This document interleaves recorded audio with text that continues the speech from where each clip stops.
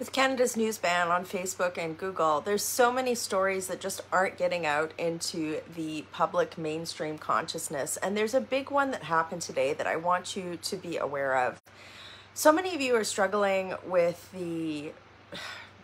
I'm not even going to say rising cost of living, just complete unaffordability, the soul-crushing unaffordability of housing in Canada. And there's a story that happened today that I want you to be aware of.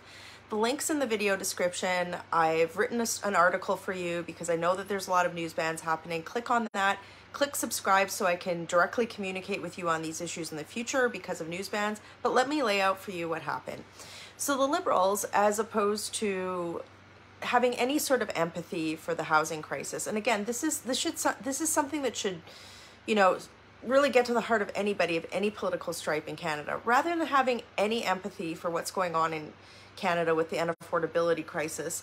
One of Justin Trudeau's new ministers put out a press release talking about a program that the government has to save money for a starter home. Now, in theory, that's a great thing, but in the press release, the government used an example of a hypothetical couple in which they expected this couple, who made between about $100,000 and $150,000 a year combined, to save $16,000 after-tax income every year for 5 years to put a down payment on, and it's right in the press release. I'm not making this up. Click on the link in the video description. This is completely legitimate. To put a down payment on a, wait for it, $900,000 starter home. So, like, when I saw this absolutely blew my mind, because I don't know about you. I don't know many people who can save $16,000 a year of after-tax income between credit cards, student debt, car payments, food, rent. So Liberals want two hypothetical people to save $16,000 a year to do this, and then pick up the tab on a $900,000 mortgage. So I did the math on this. Again, the link's in the video description. Please click on that. Please click subscribe, because as you know, there is a news ban. I'm trying to break all this stuff down for you so that when you're not seeing it in the mainstream media or on Facebook, at least I'm giving you this information. I did the math on that. And so even if somehow this hypothetical couple managed to save $16,000 per year of after-tax income for 5 years on top of all of their other living expenses in out-of-control cost of living Canada, they would be trading that for an approximately $5,400 a month mortgage. Okay, so why this isn't like a joke. This press release isn't a mistake. It would have gone through multiple layers of scrutiny in the government.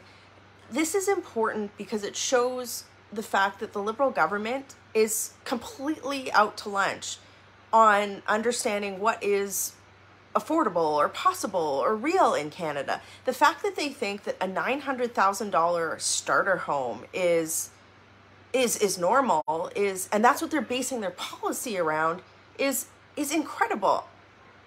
And again, I'm not making any of this up. You can see for yourself. I've got the receipts. The link is in the video description.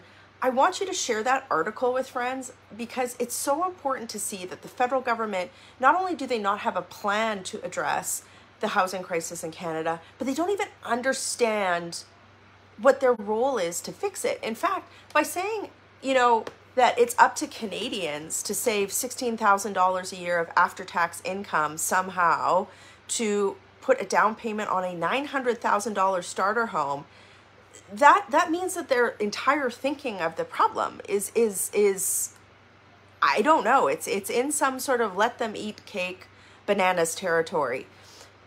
You guys, I have to make this appeal every time I do a Facebook Live, every time I do a video to you guys. The Liberal government, their censorship bill, Bill C-18, if you go to any Canadian news site, if you're in Canada right now on Facebook, you can't see the news because of the Liberals' censorship bill. I need to be able to tell you about things like this press release. It's not getting any coverage on the mainstream media.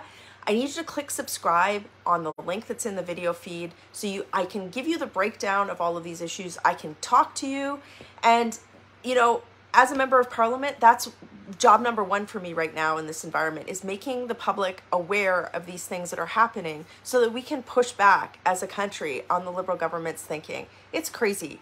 So in the video description, please click subscribe. It is free. And please share that article with people so that they see what's happening. Have a read through it. Share it with somebody who might not necessarily even vote or feel the same way as you. What is happening in Ottawa and how the government is thinking about this is crazy. If they expect a couple who is making in the neighborhood a combined income of $150,000 and they can't afford like a home, who can in Canada? And the fact that like this press release is just so bonkers. I've seen a lot in my time in office, but like this was different. And it's important that Canadians see this, even with these news bans. And how do we fight back? By exploiting loopholes like the one I've got in the video feed here. You can click subscribe, you can click share on that article. That's how Canada's got to fight back, given the fact that the Liberal government has imposed these censorship bills and all this craziness on us. So I'm working hard to help you fight back.